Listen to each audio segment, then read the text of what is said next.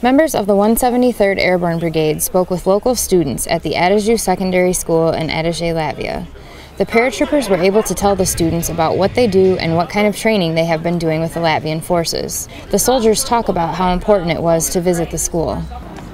When it comes to an operation, when we're working with our partner nations in NATO, it's really nice to get an understanding for a feel of their culture and where their soldiers are coming from. The students were given the opportunity to interact with the paratroopers and teach them about Latvian geography, history, and the Latvian language.